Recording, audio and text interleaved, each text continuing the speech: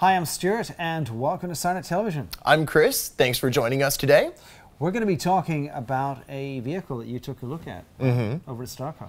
Oh, great presentation it is. I remember it very well. Nice, clean, simple, yet effective, and many tricks to be found from the team at StarCars. Now, the vehicle itself is a watch commander.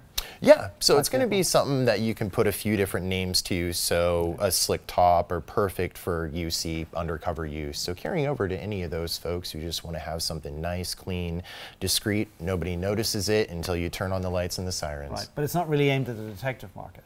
No, it's going to be something that is going to be a little bit more tuned up for, the watch commanders, or even an example for folks carrying over to fire and rescue, so maybe something over for a battalion chief. Right. Okay, well, let's go from here to you, wherever you may be in the ether. Current vehicle under works by StarCars is a Ford 2017 utility Interceptor. A bit different than we're used to seeing when it comes to this vehicle and being set up with the street appearance package. So we're getting away from the glossy white or glossy black. Also, make a note when it comes to the vehicle's wheel package, so something different than the conventional law enforcement. To make this vehicle blend into the streets, StarCars has done a stealth when it comes to the lighting package, taking advantage of smoking out the lenses. So for example, on the vehicle's rear view mirrors and the Whelen Ford Ready for the Road, they have smoked out the lenses on the ions. Carrying on to the interior of the vehicle, again following with stealth as that's the key, the Feniex Fusion interior bar. Also note the smoked lenses over the warning modules and the takedowns. So again, it's taking that conventional sheen off the clear optics and the reflectors in the modules and getting rid of that so you don't have any light bouncing back out of the product, letting folks know that it's there. Following to the interior of the vehicle, guys are doing a wonderful job taking out stock components, making room for the components yet to come in the form of wiring tie-ins for the rear power distribution and equipment console MDT mount to come. In the back, Austin is doing his preparations for the power distribution system. So on the passenger side and rear cargo area, bracketries being constructed for the Whelen Cencom and StarCar's power distribution system. So once a few more hours go into Austin's touches, you won't even know that there is a power distribution hidden in the back of the vehicle taking care of everything. Also, in the back of the Ford, more touches from the Whelen Ready for the Road in the form of ions grafted into the rear basin of the hatch, and the rear headliner mounted in the shrouds, again a conventional red and blue with the ions. To add more pop to the rear of the vehicle, we've taken advantage of hideaways installed into the taillights. With this vehicle, stealth again being the key, more lighting will come onto the interiors through the side third windows. So once everything is done and buttoned up back there, rear cargo panels go back in with brackets and warning. Carrying into the front end here, notice all the preparations that have to go into this just for the routing of the wiring. So a lot of disassembly has occurred, but with the trusty team here at StarCars, everything here will go back completely in place. You'll never even notice that it was taken apart.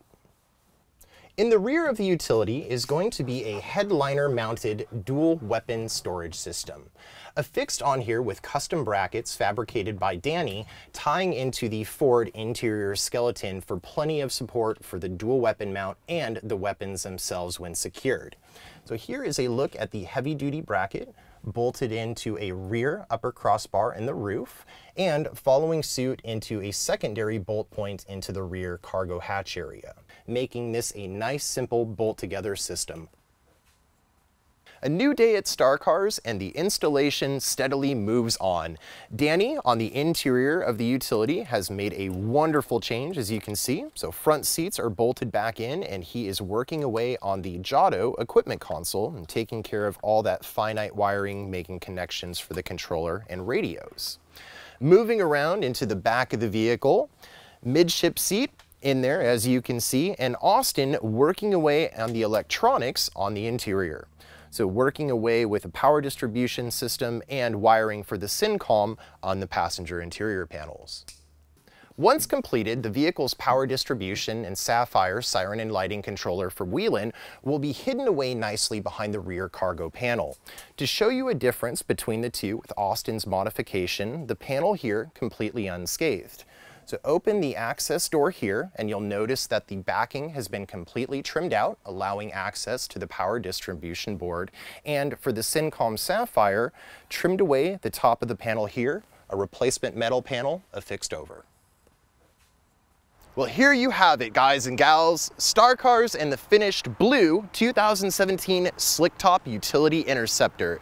A nice simplistic lighting package, as you can see here, and when the lighting is off, it just disappears completely into the background. So for front end protection, starting with the headliner and blasting away in red, blue, and white, from Feniex, we have their Fusion interior bar. And wonderful thing with this, the fit and finish designed right for the utility. So wire it into your electronic system for controlling the functions, and it's a simple bolt-in to the headliner on the sun visors. Ready for the road mirror beam package, and it has been added on with a stealth lens tint done by Star Cars. So this isn't something that you're going to find available from Ford out of the package. So again, nice custom touch here. When it comes to brightening up the midship on the utility, taking advantage of Whelen's plug-in headlight flasher for a more rapid flashing of the high beams. Tied into the inserts in the headlight buckets is the Code 3 MR6 MCs with the corresponding bracket for an easy bolt-in.